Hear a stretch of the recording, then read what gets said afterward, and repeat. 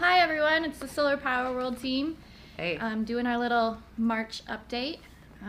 Was it March already? It's March. Wow. We're really It's March. excited. In Cleveland, I'm wearing short sleeves because it's actually warm, so getting ready for summer. Yeah. So first we want to tell you a little bit about our issue we're working on now. Yeah, so it's the installation issue. We're wrapping up March. It's a lot of the contributions that we received this time are actual installation practice tips from people that are going to be presenting at the NABCEP Continuing Education Conference, which is coming up in, I believe, 10 days, 11 days, March 25th. I can't do math. That's fine. But yeah, everyone that's attending, please have a good time. We won't be there, but we'll be there in spirit, and we'll have the tips that you guys can check out once our issue is out. Mm-hmm. For sure. I had the opportunity to go to a really cool conference last week.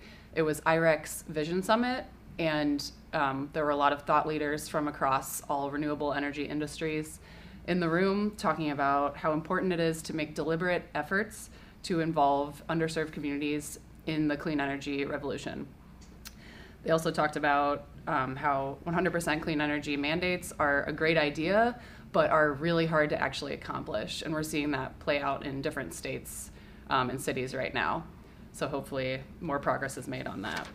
How many people were at the show? Was it a big It was crowd? The room was full. It was around probably 100 people. That's pretty good for a first-time show. Yeah, it was great.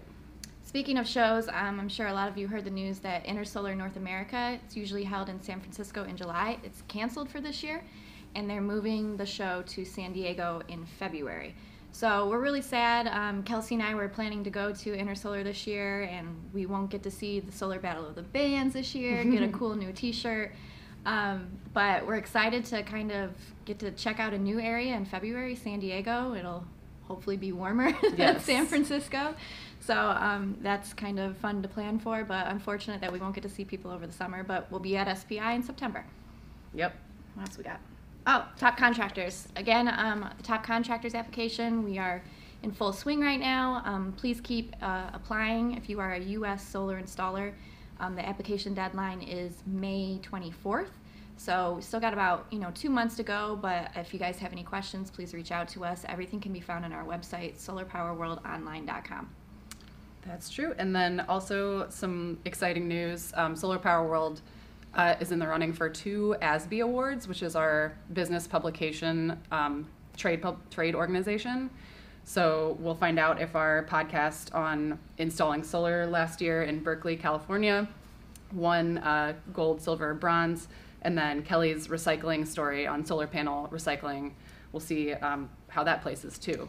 Yeah, so we're nominated for both of those awards regionally in the Cleveland Midwest area, but then also the podcast that we worked on is up for a national award. So in a few weeks we'll find out. So we're very, very excited to get some new awards. Yeah, we'll keep you posted on what we get. All right. So that's our March update. Hope everyone's doing well and getting some good solar business. Well, we'll see you next month, and we can talk a little bit more about what came out in our March issue and our plans for the summer. Thanks for listening. Yeah, bye-bye.